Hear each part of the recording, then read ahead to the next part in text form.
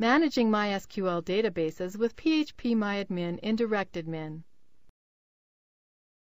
This demo assumes you've already logged in to DirectAdmin.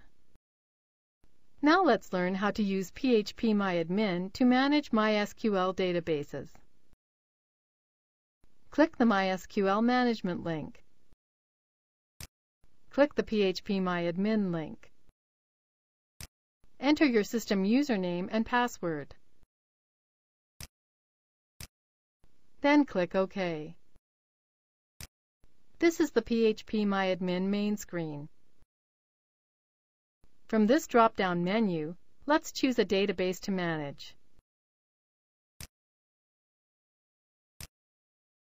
There are currently no tables in this database, as indicated here. Click the SQL link. You can run SQL queries here, but we're not going to do that now. Click the Import link. Then click Browse so we can search for a database to upload. Let's upload table1.sql from our local computer.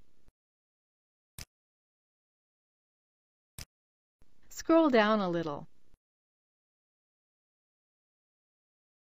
To complete the upload, click Go. We've successfully uploaded the table called table1.sql to the test.sql database. Click the Table 1 link. On this page, you can see all the details of Table 1 within the database test.sql. Now let's learn how to save the Table 1 table to our personal computer.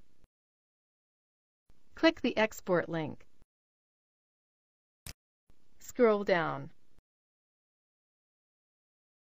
Select the Save as File checkbox. Then click Go. Click Save. Click Save. Click Yes to rewrite the old table1.sql file. We've just saved Table 1 to our computer. Click the Exit button. Click Close. If at any time you need help with using phpMyAdmin or MySQL, click on one of these help links. We've successfully signed out of phpMyAdmin. This is the end of the tutorial. You now know how to use phpMyAdmin to manually manage a MySQL database.